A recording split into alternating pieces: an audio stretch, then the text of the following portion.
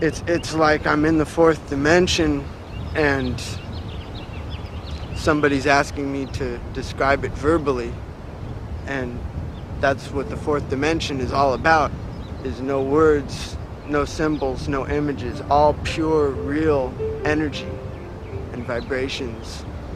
And if I thought about how cruel of a world this is, I would probably just commit suicide after a while. If that was what I spent my energy thinking about, I would definitely not have any strength left to create music.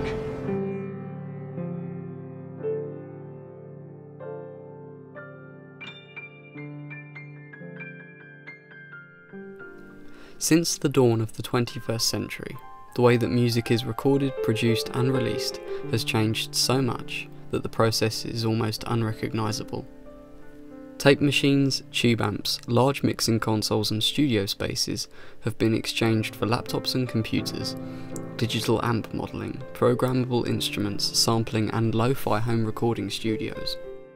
In conjunction with this, digital streaming has somewhat replaced hi-fi sound systems, as well as buying an entire album, EP or single by a particular artist altogether.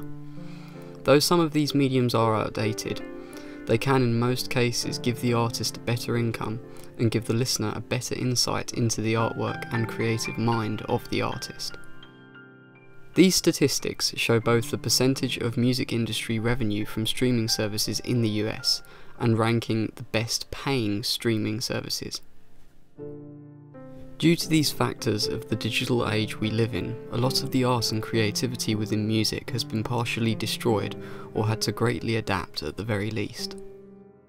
The way that an entire album would come together as a masterpiece has been lost, with some artists rather releasing multiple singles in the hope of being the most popular, getting enough streams and making enough money, as opposed to creating an ebbing and flowing entity of artwork encompassed in one main piece or format.